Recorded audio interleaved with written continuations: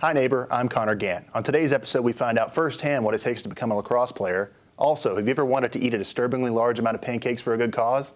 Because I have just the event for you. Later, discover the amazing world of Contra dancing and the community it has fostered here in Boone. I hope you'll join me as we say, hi neighbor.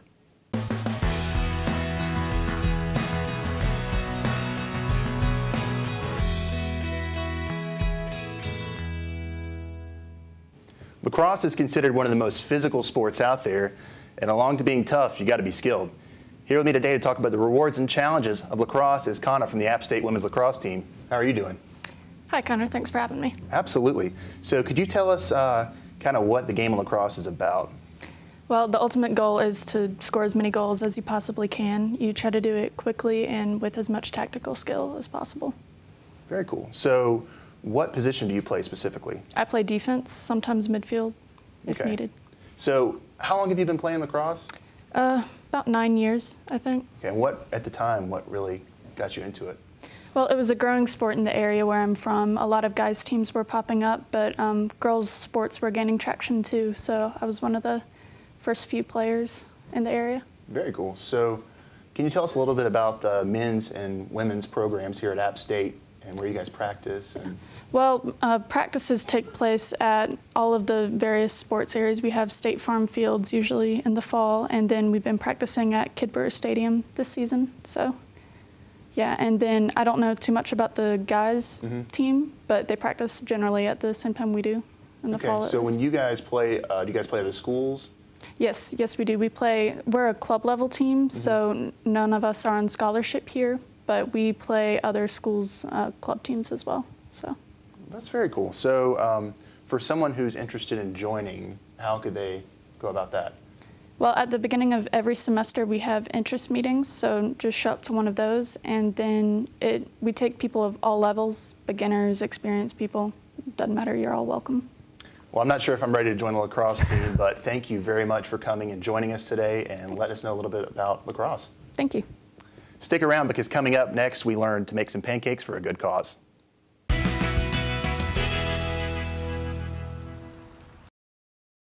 Morning, Gary. We are GetSchooled.com. You want a college education, don't you? You know you do. Yeah, but I don't know where to start. That's why we're here. We're free, handsome, I think we're breathtaking. and here to guide you through every step of the way, starting with attendance. Gary, financial aid forms. Biology homework, G. I got this. Is that Bran?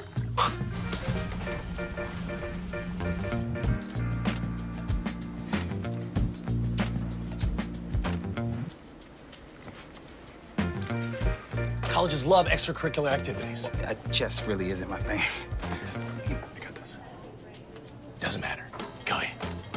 Picking a college, man. You and us. We go together like tacos and Tuesday. And I love tacos. Fire and ice. Those don't really go together. Go to GetSchooled.com for more info.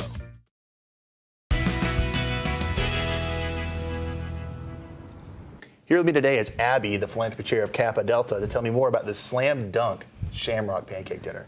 How are you doing today, Abby? I'm great. Thanks for having me. Thanks for being here. So tell us a little bit about what Pancake Dinner is and when it is. Yeah, so this year it's held on March 3rd, and it's the biggest philanthropy Greek event on campus. And so we're trying to raise as much money as possible, and 80% of the proceeds go to the Children's Council of Watauga County, and 20% go to Prevent Child Abuse America. Very cool. So that's awesome. And now I would love to help out. Yeah. I can't cook, but we have a fantastic pancake recipe we're going to make right here real quick. Sounds So great. it's fun and it's simple and it's not that Bisquick stuff you can just whip up at home. So first of all, some of the ingredients are, you'll need flour and sugar, baking powder, eggs,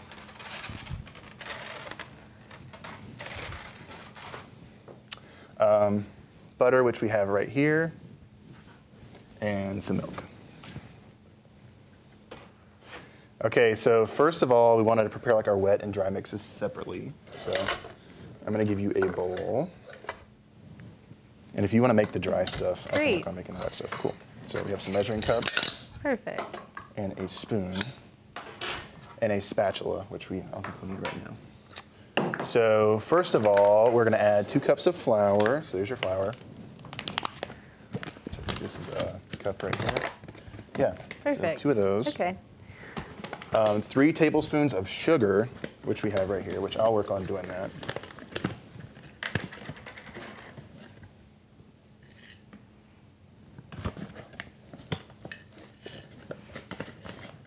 So how much money did you guys raise last year? Last year we raised a little bit over $15,000, and so this year our goal is $16,000. Wow, very cool. So the next thing we need is 1 tablespoon of baking powder, which we have right here. Okay. I'll let you do that. And in my bowl, I'm going to mix 1 1/4 cup of milk. So.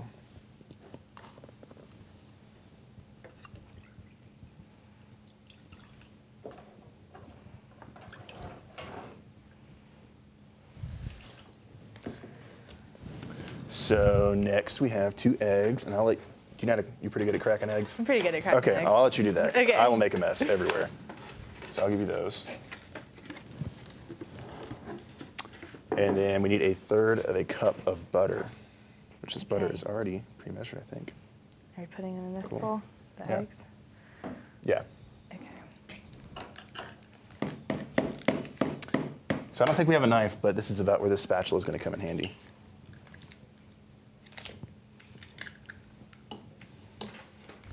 So, Shamrock, why do y'all call it the Shamrock Pancake Dinner? Well, it is around St. Patrick's Day, and Shamrock is specific to Kappa Deltas everywhere. But we started doing our pancake dinner 25 years ago. Oh, wow. And different schools have different Shamrock events. If you want to stir that up with this. Sure. I'll try to stir this up over here. So how many years have you guys been making pancakes? We've actually been doing it for 25 years, and we started out of McDonald's, so it's come a really long way. That's awesome. So last year, it sounds like you guys had a lot of people there if you made $15,000. Definitely. We always have a great turnout, and this year we're hoping for as many people as possible, and the basketball team is going to be there for nice. the slam dunk effect. So they're going to be like doing any cool dunks? Yeah. Yeah? Very cool. So if we want to mix these together, Okay. I think. You can stir that. So if you can tell us, we have a couple seconds left here. Sure. People who are interested and want to come to Pancake Dinner, when is it? It's March 3rd from 5 to 9 in Central Dining Hall. Okay, so how can you buy tickets? You can get a ticket from any of the KD sisters on campus. We have contact tables in the student union every day leading up to Pancake Dinner from 11 till 3. Very cool. Or you can get them for $7 at the door. Nice. So Abby, before we go, I'm going to show our viewers that we have a nice, it's our pancake mix. I don't know if you guys can see it right there. And then this is the finished product. Unfortunately, they won't let me cook. But here's the finished product. Abby, thank you so much for joining us today. I really appreciate it. Thank you. We'll have more Hi Neighbor coming up after the break.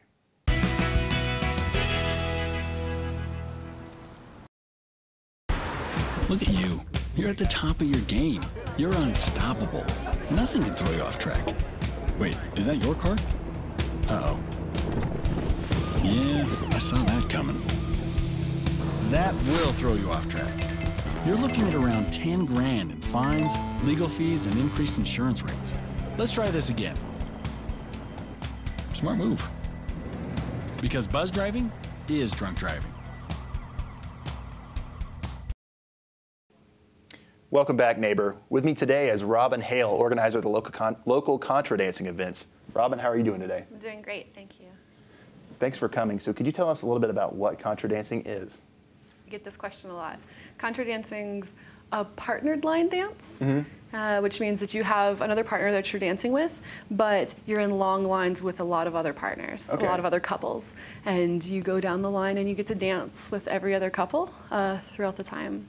It's a social dance, which means it's not something you would do with your, for a romantic night out, because you change partners so often. You get to meet everybody. So for someone who's like trying to learn Contra dancing, is it like pretty easy to pick up? Absolutely. before every dance, we have a 30-minute lesson. Oh, that's convenient. So for beginners, and I went to several beginner lessons before I stopped going to those. And then before every dance throughout the evening, there's someone who's telling you exactly what to do and teaches every dance every 15 minutes. So. That's perfect for those of us who are not graced with dancing skills. So what's it like being in a contra dance? Like what brings you, what makes it mean something to you? It's just the best time. We have over 100 people come out to our dances pretty regularly, and at our last dance we had people from the ages of 5 up to in their 80s, and everyone's together. It's this great community of people all smiling and laughing and having a great time together. That's awesome. So do you have many like App State students that come and join you? We do have a lot of App State students who come. They're a good part of our community, but we also have a lot of community members. I would say it's over half App State students at this point. In the summer times, we'll have a few more tourists coming through and people traveling throughout the area. Well, that's awesome. So I've been told that during this commercial break, you were going to teach me some contra dance moves. I am. So coming up after the break, we'll see if I can contra dance. Stick with us.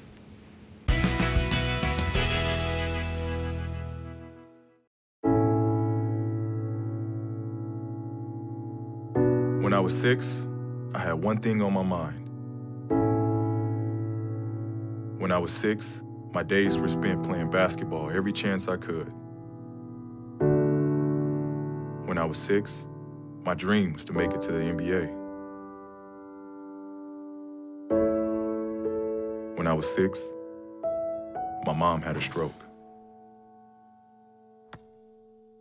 I'm Paul George, and I want you to learn the signs of a stroke fast. F-A-S-T.